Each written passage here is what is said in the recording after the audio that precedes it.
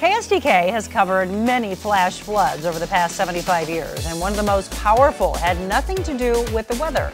Justina Cornell takes us back to the 2005 Taum Sauk failure in Reynolds County, about 120 miles southwest of St. Louis. The year was 2005. On December 14th, the pump failed at Ameren UE's Taum Sauk Upper Reservoir. It sent more than 1 billion gallons of water rushing into Johnson's Shut-ins State Park. There were no visitors in the campground at the time. The park superintendent's house was swept from its foundation with him, his wife, and 3 children inside. They were rescued a quarter of a mile away.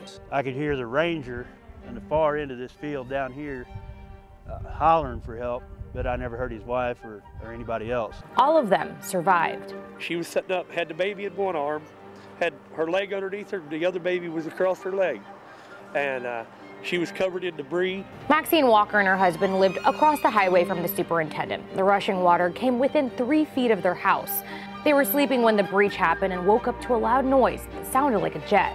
The sound was just something you wouldn't believe. The water eventually made it into the lower reservoir. I had a solid wall of water coming down the highway and hit the front of my car and shoving me backward.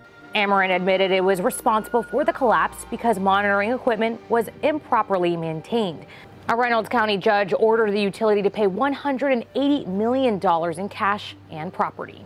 Ameren rebuilt the reservoir. It reopened 5 years after the disaster. The new structure is made entirely of concrete with built-in safeguards and around-the-clock on-site monitoring. A total renovation of Johnson's Shut-in State Park was completed in 2014. Our anniversary coverage continues online. You can find all kinds of fun facts and historic footage at ksdk.com/75.